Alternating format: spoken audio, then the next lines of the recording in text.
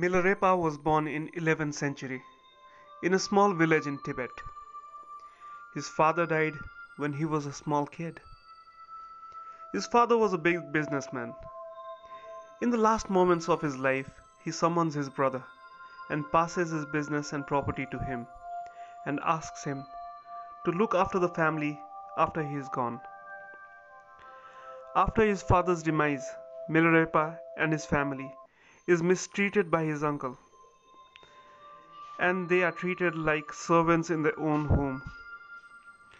When Milarepa grows up to become a young man, his uncle denies the rights of the property and home.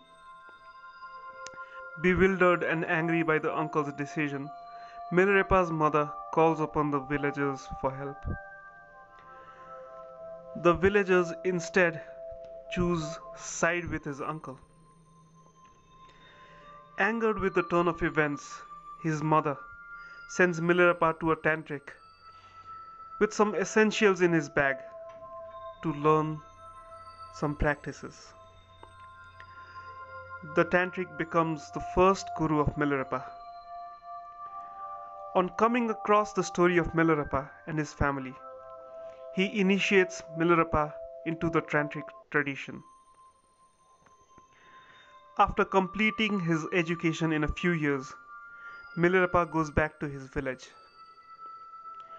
On returning home, he comes to know that his mother and his sister are already dead because of poverty and hunger. Milarepa can't take this and yearns to take revenge. Milarepa gets a chance to avenge his family when his uncle's son is arranged to get married. In the occasion of the wedding, everyone in the village is invited to their home. On the day, Milarepa goes on the mountain top and brings about a big storm in the village with rain and thunder, with the knowledge that he learned from the tantric. His uncle's family died in the storm and the house was totally damaged. This brings in great pleasure to Milarepa, but as the day passes, his peace turns into regret. After a few days, Milarepa realizes his mistakes and starts repenting for what he has done. He goes back to his guru and tells him everything about what happened. Hearing this, the guru is greatly saddened. He tells Milarepa if he wants to break the bondage of this bad karma and become a good human being, he has to deepen his spiritual practices and go deeper into meditation. For this purpose, the guru sends Milarepa to a renowned spiritual guru by the name of Marpa. From here starts the real spiritual journey of Milarepa. He goes on searching Marpa. When he finally arrives to Marpa's village, he meets some children who take him to a field where he meets a farmer who gives him food and some work to do. After the day's work, the farmer takes Milarepa home. When reaching home, Milarepa comes to know that the farmer is no one but Marpa.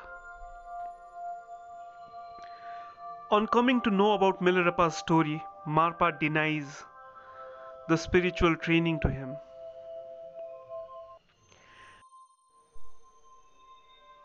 This saddens Milarepa greatly. After a lot of pleading, Marpa tells Milarepa that he can work for him, but Marpa will never allow any spiritual education to him. In the hope of impressing Marpa with his good work and gain spiritual knowledge, Milarepa stays. Marpa asks Milarepa to build a three-walled house. This work would have taken years to be completed, but Milarepa is enthusiastic and starts building the house alone. In all the passing years, many disciples visit Marpa and gain spiritual knowledge from him, but Milarepa is denied anything. One day Milarepa gets an idea. He disguises himself and sits between Marpa's disciples in the hope of gaining knowledge. When Marpa sees Milarepa, he calls upon him and dishonors and mistreats him in presence of everyone. Milarepa becomes sad and cries on being mistreated. One day when Marpa catches Milarepa hiding and listening his discourses, he employs his disciples in beating him up and mistreats him again.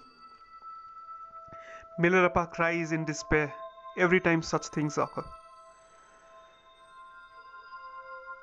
In the same, Milarepa has to face mistreatings from his guru a number of times. When Milarepa finishes building the three-walled house, Marpa destroys it and tells Milarepa that he should build a four-walled house now. Since Milarepa doesn't have any options, he makes a house with four walls in a few years. Marpa again destroys the house and tells him to make five-walled house. Milarepa obliges and accepts it and starts building it, although it would take years for him. The whole story unfolds in the presence of Marpa's wife. She loved Milarepa like a child and had great sympathy for the poor soul. She pleads Marpa to accept Milarepa as his disciple, but Marpa rejects her pleadings, saying he isn't worthy enough. One day, she cannot take Milarepa's sufferings and sends him to another guru for spiritual training. She does this by writing a letter to the guru and puts a seal of Marpa on it. When Milarepa goes to him, the guru accepts him with open arms, seeing the letter from Marpa. After several months of training, the guru is dejected to see that there is no progress in Milarepa. The guru is confused to see this. After some time, the guru is called to visit Marpa. He decides to take Milarepa with him. Marpa scolds the guru for taking away Milarepa and initiating him in spiritual practices. The guru tells him about the letter, and Marpa becomes enraged with anger. He starts mistreating and dishonoring Milarepa again. Milarepa is now convinced that Marpa will never accept him as a disciple, and he decides to end his life when suddenly he is called upon by Marpa. Milarepa becomes fearful but still goes back to Marpa, confused what Marpa will do with him. But Marpa hugs Milarepa and tells him that you're my best disciple, the one I truly love. By mistreating Milarepa, by making him work hard, by dishonoring him, he was only wiping the past karmas and destroying his ego. And to a large extent, he was successful in that, he tells his wife. But a little ego was still left, and now only yoga can help him destroy the remaining ego. He accepts Milarepa as his disciple and helps him with his guidance. When Milarepa does penance in a cave for several years, Milarepa became the first human to go to Kailash mountain, to the peak. When he finishes his sadhana on the mountain, he comes back to Marpa and sees Devi Dakini in deep meditation. She asks him a few spiritual questions. that Milarepa wasn't able to answer. He takes the questions to Marpa, to which even Marpa cannot answer. Marpa decides to visit his guru Naropa in India and asks him the questions. Naropa asks Marpa, who exactly got these questions from Devi Dakini? Marpa says it's his disciple Milarepa. Marpa is delighted to hear this and says, finally, there is light in the east, and gives him all the answers and sends him to Milarepa. Milarepa goes on with his journey in the spiritual world and finally attains enlightenment.